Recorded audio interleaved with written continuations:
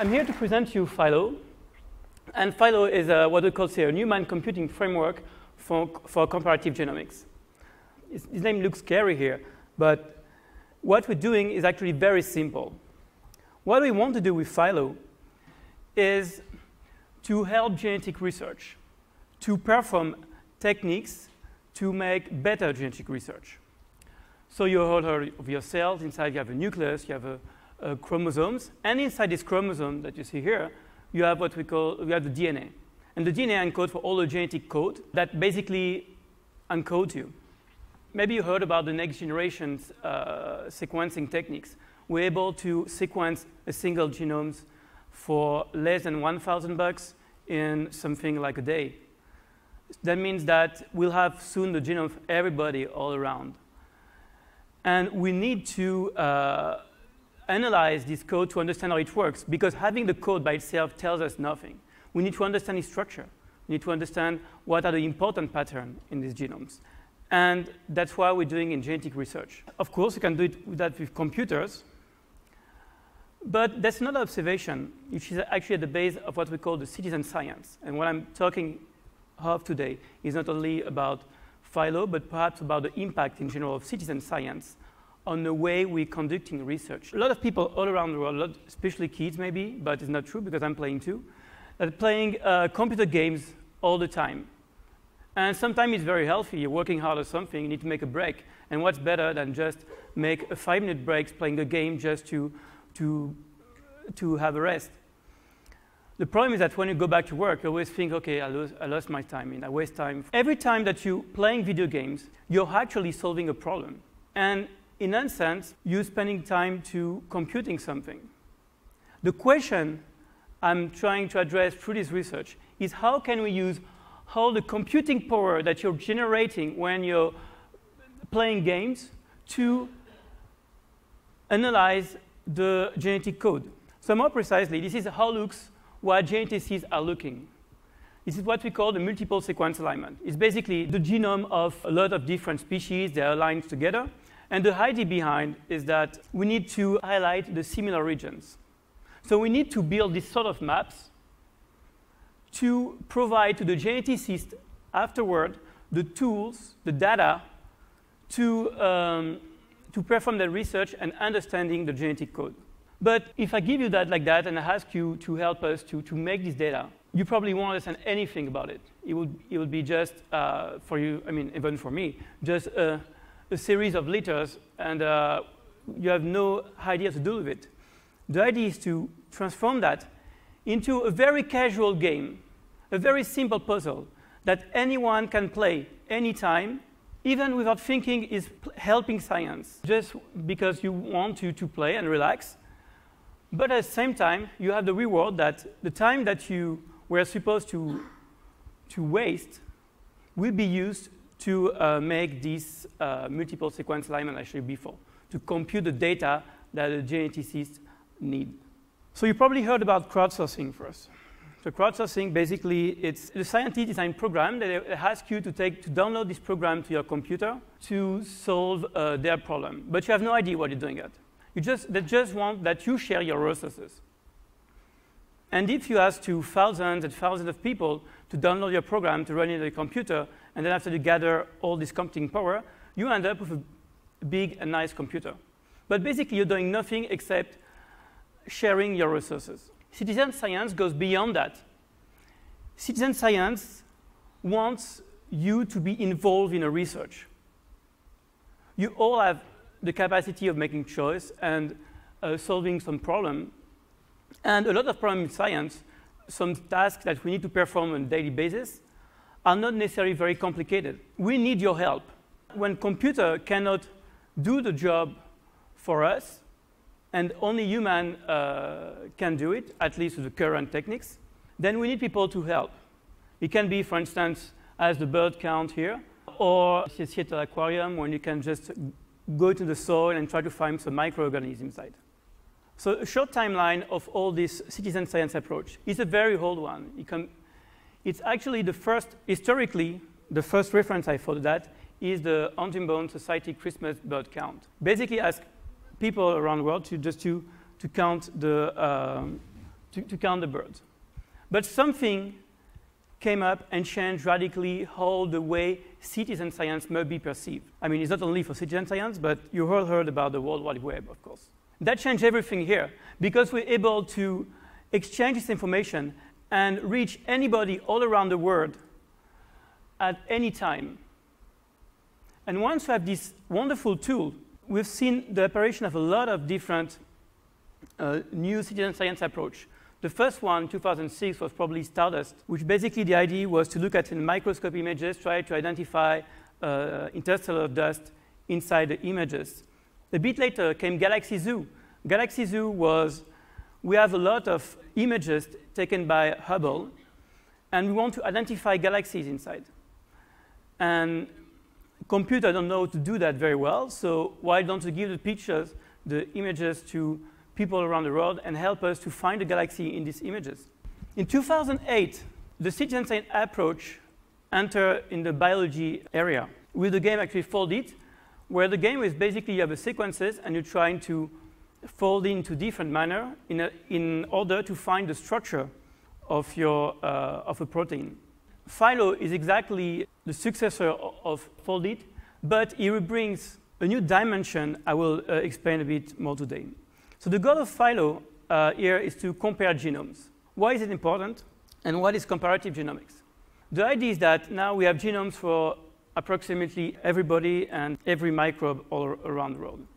We have all these data, but by themselves, I told you, they tell us nothing. To use this data, we need to compare them one-to-one in order to reveal similar region and conserved region. If you think about it, if a spatial pattern in your genome has been conserved is shared by you and another organism, it means that this pattern has been conserved during evolution. It means it has been there for a long time. If it's there for a long time, there's a reason for that. It's because it's functionally important. And the only way for us to reveal this information is to make what we call the comparative genomics. So now if you want to have a closer look at what we're doing exactly, is that we have these chains of DNA. So it's a word made by later ACGT. And what we want to do is to create alignments such that we will create colon with the same, what we call here, nucleotide. So you can see in this colon here, you have all AAA. And the idea is creating an alignment that maximizes this number of colons of identical nucleotide and minimize the number of gaps, so the dash that you see here, and eventually mismatch. So you see here is another conserved colon. And why is it interesting? What's the link with diseases after that? Is that if after, once you have the alignment, you saw that this region is highly conserved, but in one genome you see one mutation here. This is potentially the source of the genetic disease. So having this high resolution, multiple sequence alignment is key to understand the source of genetic diseases. The problem is proven to be hard. It's not hard because it looks hard like that. It's hard because it's really hard. In computer science, we have there's a whole field of theory, which is the theory of complexity, where the goal of this field is to define when a problem can be solved efficiently with simple algorithm, or if there doesn't exist an algorithm that runs fast enough to provide you a solution in a reasonable time. It can be very surprising. Sometimes you can have very complicated program that looks very complicated that you can solve very easily. Sometimes that's the opposite. And what has been shown is that the multiple sequence alignment is indeed a problem that we call here NP hard. Why are the algorithm, the computer, very bad? Is it because what they're trying to do basically is just to look at all potential solutions to find the best one. And there's too many of them. But humans, actually across evolution, have developed an intuition for visual pattern and deal very easily with visual pattern. So if you can transform a multiple sequence alignment into a game that will be about creating visual similar pattern, in our case colon of the same, with the same nucleotide, then we have chance that human will basically go straight to the point, guess the good solution, and won't bother to study all other solutions. But I told you that Phylo was actually beyond the classical citizen science approach. Why I say that is because classical citizen science approach developed to help you to do the same work as scientists. They're creating some interface, and there is no barrier between you and the science in one sense. Here, Phylo aims to basically transform this multiple sequence element problem into a very simple game that everybody can play anytime, anywhere. If you look at this picture, you see that here, here, here, and here, people are on their phone, and most likely they will play some very simple game just to spend their time during the transportation. And we want to use that. In one sense, what we want to do it is to recycle the energy we lose any day when we're doing something that looks useless, but I won't say useless because thanks to Phylo, it won't be useless. So here is the game. This is the board, how it looks. And you can see that we did a big work in terms of simplifying genetic code. There's no question of A, C, G, T here. We try basically just to design an interface that will make the mood very easy. So you go to the web page, you have home that explain you the different motivational problem. You have some information about genetics in general. And you have this interface which basically you can choose the puzzle, so either by a random level or by diseases. We can share that Earth, digestive system, metabolic disorder. Well, let's try random. So the idea is that here you will basically move these blocks in order to basically have the maximum correspondence. And when you have a good match, basically the idea is that you're able to go to the next stage and you can add one sequence to your alignment. And when you have finished your puzzle, so this one is also a very simple one, you can submit it and it's returned to our server. And basically what you have is the series of information about where you contribute. I mean, the disease associated with your puzzles, the number of times it has been played, and who has the best score. We launched this project in November 2010, and we have approximately 500,000 of hits where people try to solve puzzles, and 300,000 of them were completed. 15,000 people registered, and now what we did is that we gathered a solution. We just finished to analyze them. We reinsert them into the genome, into their original location, and we found that it was a kind of a, we didn't hope such a good result, but perhaps the number would tell you too much for you, but we showed that 40% of the alignment we provided indeed a real improvement. So this method works, and we're able to make better than the best method, the best algorithm currently used. But we want to go beyond that. We achieved something that works, which is scientifically valid, and people participating, but we want to grow. And we want also to enable people to share their result and to spread the word. And what's more natural than to integrate that into the social network? So the new version of Phylo that actually will be released today, will be a pre-release, will integrate now a Facebook login. So you can log in through your Facebook account, just a click. And we'll have a lot of interesting features that will be, first you have challenges. You can earn trophy depending, so that will help you to motivate you to grow in a game and learn some basic techniques. A challenge system that will enable you basically to challenge friends or to send a puzzle to other people for different reasons. You can say, yeah, I'm very good at this one. I bet you'll never beat me. Or you can say, OK, I suck. I mean, please help me and solve it. So that's a lot of different reasons.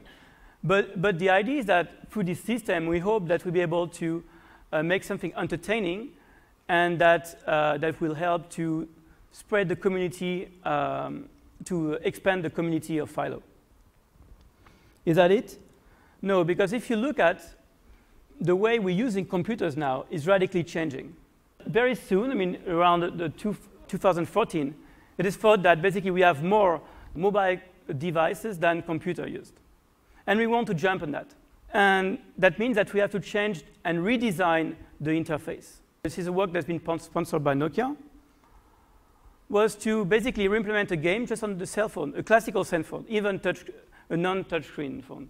So I can show you very briefly how it works. So basically here you can choose the game, choose a random level, exactly as the full interface when you move here. But we want to go beyond that too. And now we have also what we call this JavaScript version, but basically JavaScript just language, but it means that you can play it on your iPad. And it's exactly the same principle. And exactly as you were able to play with the previous Phylo, now you can even play exactly the same way the Flash app. So we're working a lot about expanding this casual game to make it available of any platform all around the world so we can have a powerful tool to solve these diseases. Just to conclude this talk, I want to emphasize that we still need scientists here.